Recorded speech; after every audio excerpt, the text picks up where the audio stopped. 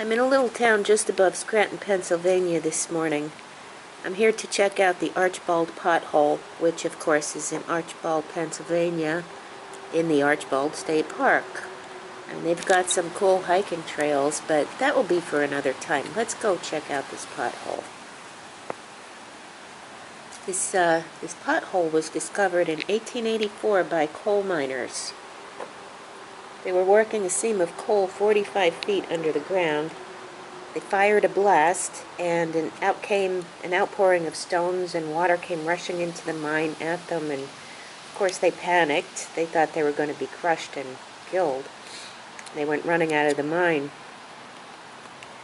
They had unknowingly uncorked from between 800 and 1,000 tons of smooth, round, and oval stones that were filling up this pothole. The pothole's pretty big. It measures 38 feet deep, and at one spot it's 24 by 42 feet wide.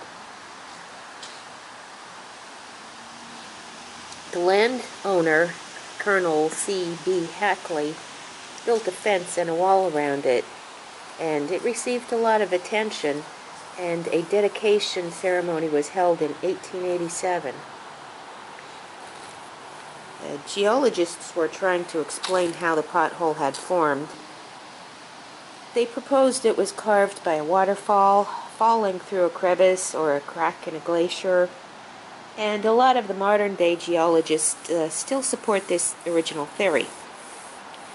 I mean, this happened about 20,000 years ago by a powerful, whirling mixture of frigid glacial water, sand, and stones, and it wore away the solid rock, forming the pothole.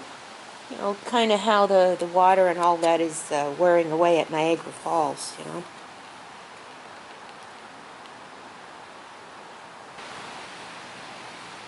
A recent addition to the hypothesis places a lake on top of the glacier, which provided a long-term supply for the waterfall to carve this out. And other geologists proposed that there was no waterfall. They argue that a large, fast-moving stream under the glacier supplied the swirling water that created the pothole.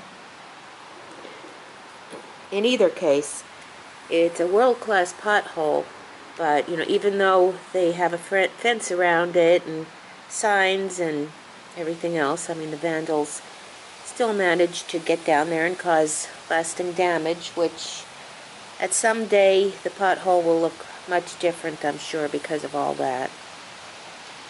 But it's a cool little spot to check out. Well, that's all for this little side trip. Thanks for watching. Hope to see you soon.